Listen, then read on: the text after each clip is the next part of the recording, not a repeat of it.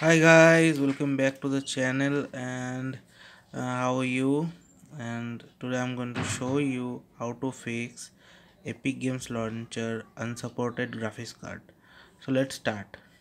First you have to do is go to your task manager and end Epic Games Launcher. End the task Epic Games Launcher, and then you have to go to Epic Games Launcher like this and right click on it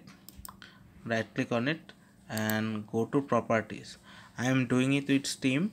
You have to do it with Epic Games Launcher. Okay, now go to properties and here give a space and then hyphen and then opengl and click apply and OK. I think it will solve your problem. So let me know in the comment section, and please guys share and subscribe, and please give a like if you liked it, if it solved your problem.